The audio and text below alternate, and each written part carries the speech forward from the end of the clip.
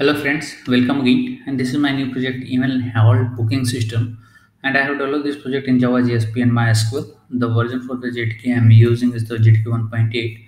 For server I am using the Tomcat server, and its version is Tomcat version 7. But if you have Tomcat version 8 and Tomcat version 9, then you can configure and run this project also on that Tomcat servers.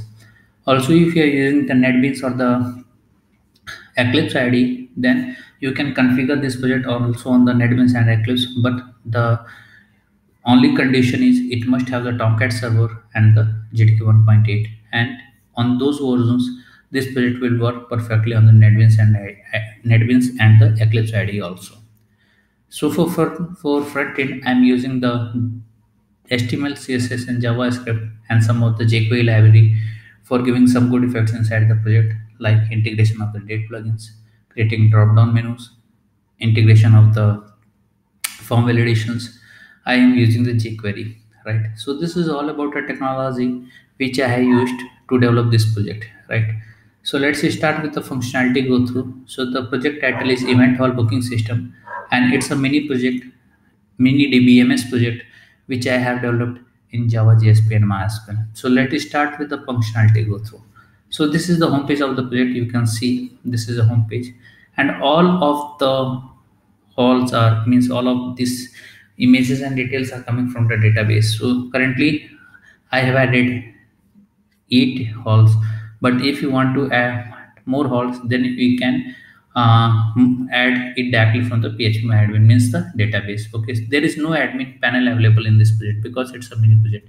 It has only and only customer panel, means customer login, right? Okay, this is about us, and this is about the project. If you want to change it, then you can change it directly from the JSP page.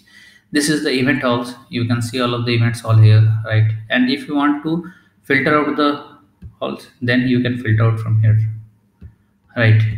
So you can see the halls are getting filtered out from here, right? If you want to see all halls, if you want to see all of the halls of the data sector 62 or 55, then you will be able to see all of the halls here, means filter the details here. This is the customer login, from where customer will be able to log in and will be able to perform certain operations. This is a registration. If you don't have the user ID and password, then you will be able to create your new user ID and password from this page. This is a contact us page, from where you will be able to send the information to the admin, but I'm not saving the data of this contact us page anywhere into the database. Okay, so let me show you the admin panel. This is a customer login, and the user ID is amit@gmail.com and password test, right? So this is a customer dashboard, right? So you can see this is a customer dashboard, and what the user can do, a user can search the event halls, see the my bookings. So once you click on the search halls, you will be redirected on this page. This is the my bookings, from where you will be able to see all of your past booking history, and once you click on the view details, you will be able to see the details, right?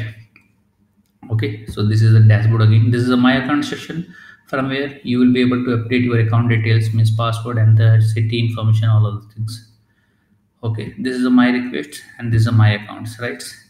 Okay, so now I am going to book some hall details, right? I am going to book this hall. Okay, this is a submit booking request, and here you need to enter your name is j@gmail.com, password, contact number, and booking requirements. Book this hall for an event, right? And once you click on the update booking, you will be okay. Your booking ID is 9 and it has been updated into database. Means if you click on the my request, then you will be able to see the booking ID is 9, and this is the details. If you want to see the details, just click on the view details. It will be displayed here, right? Okay, one more thing I want to show you, the session. The above menu is totally session driven. If you log out from the project, the above administration menu will not be displayed. So the above administration menu is not displaying. If you log in again, then above administration menu is displaying, right? Okay, login, log out. So this is the administration menu, my account, my request. If you log out, then it's showing customer login and registrations, right? So this is all about my project event or booking system. As I told you earlier, this is a mini project which has only customer functionality. There is no admin login inside this project. Okay, because it's a mini project. If you need more functionality in this project, just put it into the comment. I will incorporate those changes and I will make this project more better and better according to requirements.